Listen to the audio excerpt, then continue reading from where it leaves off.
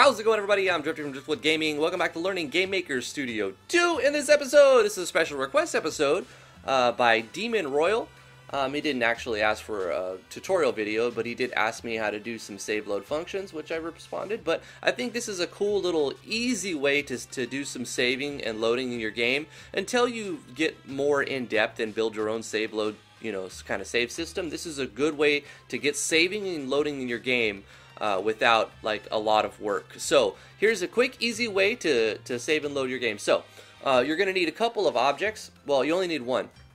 But if you wanted to, like, say, game saved and load save, the draw text, you could do that with another object, and we'll take a look at how to do that. So very, very simple. All we're going to be looking at is line 13 to 29 here. So I've got a data manager, which just handles, like, some information and variables I want to keep. So you can do the same thing, create an object, data manager, or a new object like save manager, or whatever you want to call it. It's arbitrary, it doesn't matter. Just remember, you reference it verbatim. So right at the beginning here, we're going to add a new event, a step event to that object. You could just attach this to another object you already have as well. But what we're going to do is we're going to decide how you want the player to be able to save, and you set the conditions for that. Like for me, I just put, so if the player presses S, it saves the game. If they press L, it loads the game. Just change this to work however you want. You can do keyboard check pressed or a series of, like a combination of things by saying you have to do that, plus you have to be meeting this object at this place, like you have to be on the save crystal or whatever, you know what I mean? You can put as many conditions in addition to just pressing a button as you like, but here's the code to make it work. Here's the thing. So we're going to be setting a global, and the reason why we want to do this and what it does is basically when you say something global dot and then you put in information there, this is now a global variable. It's no longer, it's not a local variable or a variable that's scoped to the event or to the object, but now it's a variable that's referenced by the entire game. And it's actually loaded into memory before the game even starts. Well, like the first process as it starts. Before any of the other things are loaded, globals are initialized into your RAM. So, by setting global.save right here, it's going to read through all this code, and even though this object, we're not pressing S, it's stored. It found that we're referencing a global somewhere, so it's saying, okay, right before the game starts, set a variable called save and set that to true. Right, so that's what we did with global. So that's the first line, global.save equals true. And then the next thing we're going to do is the actual code that saves the game. So we're going to say game underscore save. That's it. Simple as that, game underscore save. Then you call it whatever you want. Use double quotes and then type the name of the whatever you want to call your data file that's going to hold the saving information. So save.dat, and then that's basically it. So we created a variable called save, and we set it to true, and then we actually saved the game and stored save.dat into the project folder. So it kind of gets complicated. If you want more information on how to save and how to load and everything, just go to search right here, middle mouse click anything, and then just type in save, and then you get a bunch of information. But where I suggest you take a look at if you want to create your own, the file menu. Or no, wait, is it? Yeah, you're going to want to read the file menu and some of the other things in the help file right here for writing your own. There's actually another one I was looking at a second ago. I can't remember what it was called. But anyway, type in save and look at all the stuff that you have for saving the game. You could do in-game screenshots and all that stuff. Let the player select stuff. Here's game save. But you want to... Where is it at? I don't know. There was one. Now definitely check out the file menu and some of these other things in here. For files, I'm getting off track, but whatever. Yeah, so instance create layer. This is for if you want to have a text box show, like a pop-up that say, hey, game saved, so the player knows. So if you want to do that, you can do this. Otherwise, you can skip past that. That's all you really need for saving the game.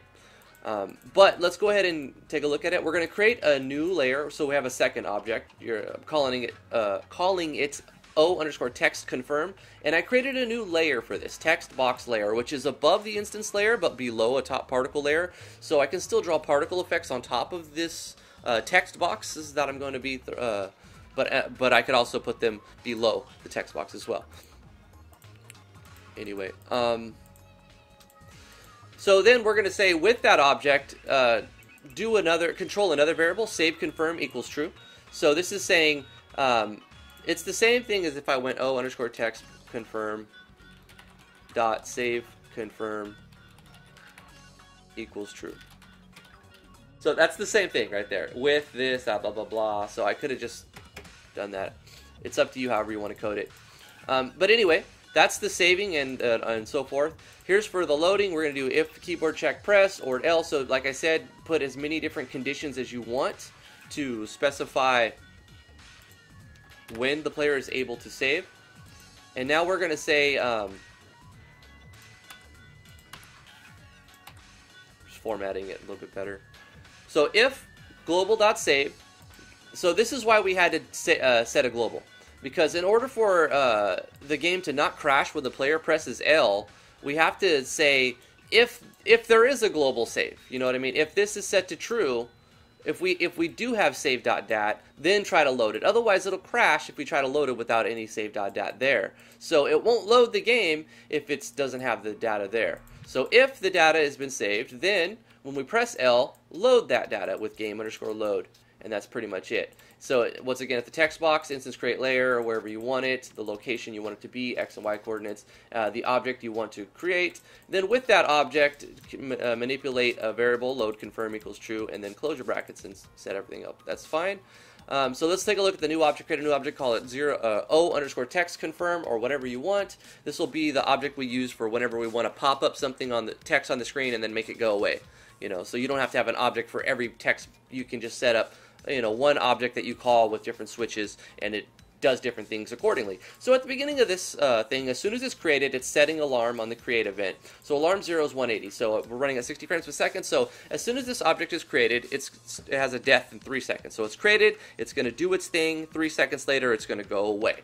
So we have to, we're referencing some of these variables, right? So we need to make sure that they are declared on this object. So text confirm, we're going to say save confirm is false, load confirm is false. Now we're setting these to false right off the bat because we need to declare them. But on the draw, we're using those two variables as booleans to kind of switch what we're drawing.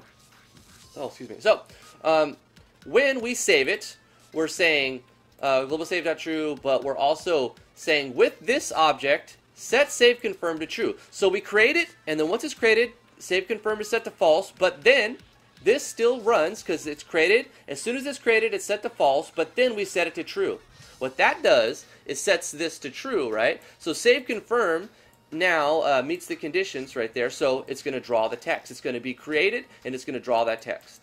And then it's still going to mark down 180 frames, and then once it reaches alarm 0, it's going to hit that alarm and destroy itself. The same thing happens for load confirm. So when we press L, if there is a load blah blah blah, then create that instance, and then with that set load confirm to true. So create this load confirm, it creates, it sets its load confirm to false, but then this sets that to true, which toggles this and does that. Now the reason why we did it this way is so you never have both of these on at the same time, really. I mean, you can if you change it up, but the way it's set up, it's only going to be displaying save confirm or load confirm, and it should be that way. I wonder if I like spam S and L. I need to just see what happens to see if. Now there's some other bugs you might encounter if you. Let's see. Well, I guess we'll cross that bridge when we get there. Let's test it out to see if the save and load functions work. Should have did this at the beginning. Did I not do this at the beginning? I don't think I did. Anyway, so let's attack. Oh, I'm also adding numbers, which we'll do another tutorial on. Okay, so look, we've taken a little damage, right? I can press F5 to restart the game, and you can see it fills up everybody's bar, right? So we'll turn on our heal, and then we'll attack them a few times. Boom, boom, boom. Look, we've taken some health away. We're both pretty damaged. Now I'm going to press S, and you see up here it says game saved. Now we're going to go ahead and do some more damage. Boom, boom, boom. And now you can see we're about to die here. But I'm going to press L. Game loaded. And you see it loaded us back to where we saved it at, where we just barely took some damage.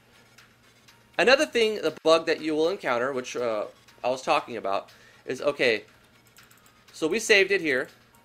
We'll do some more damage and whatnot. But look how fast the load game disappears when I press L. It's going to say load game, but it's going to go away. Load game. It says game loaded, but it disappeared super fast. Why did it do that?